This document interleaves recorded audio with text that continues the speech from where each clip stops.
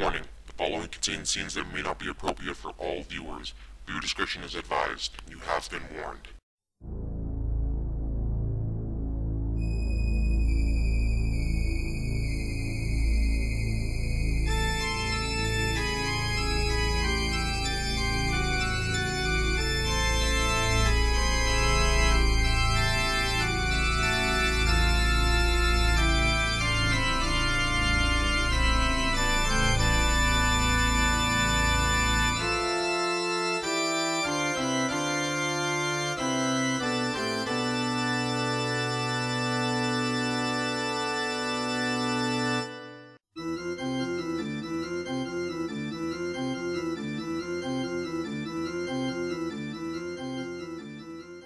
Welcome back to another episode of Animation Horrors.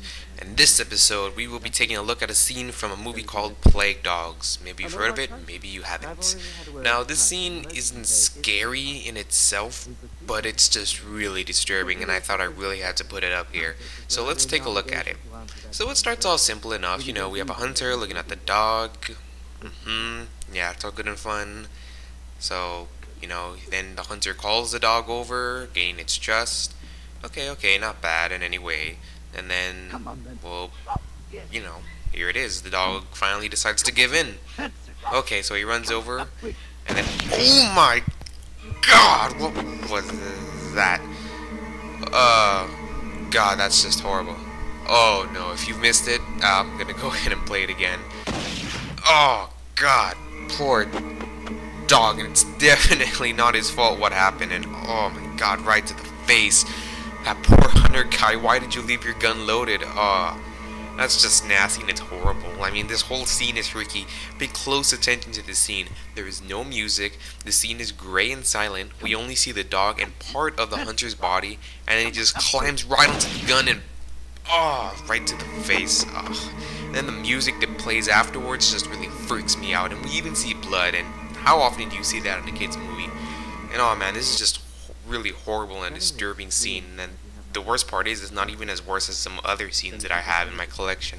But actually, this whole movie is messed up. The dogs are tortured in a lab, then they're tortured in the wild because they can't hunt or anything. Their friend the fox dies, then they're like starving, and then they go off to an island and they can't even see it, and it turns out to be fake. And then they keep swimming, and it's supposed to leave in an optimistic sort of look, so I hear. That's not optimistic. Optimistic is if some family were to take them in the end, not swimming away to some island while they're starving. That's just, this movie's just that messed up. It's not that it's a bad movie, it's a pretty sad movie, but oh man.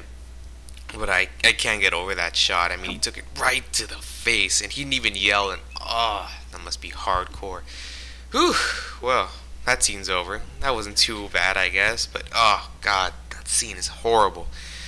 Okay, so anyways, I just like to remind everyone that I do not own these scenes and I did not create them. The point of Animation Horrors is to show everyone what I saw as a kid and how watching movies at the time when you're a kid is the normal thing to do, and look how one turns out. Animation Horrors is to have me share my experiences of watching these horrific childhood scenes. I understand that they were supposed to be a break from reality for children and supposed to maybe discipline them, but do you really think a child understands that? All they see is fear, and like me, they grew up to be different. Now, I'm not blaming these movies or anything, I'm just showing you the experiences that what a movie can have. But once again, I do warn you that they can get a little graphic, so next time you sleep, don't. I'm the Near Nerdy Mouse Critic, and I bid you farewell.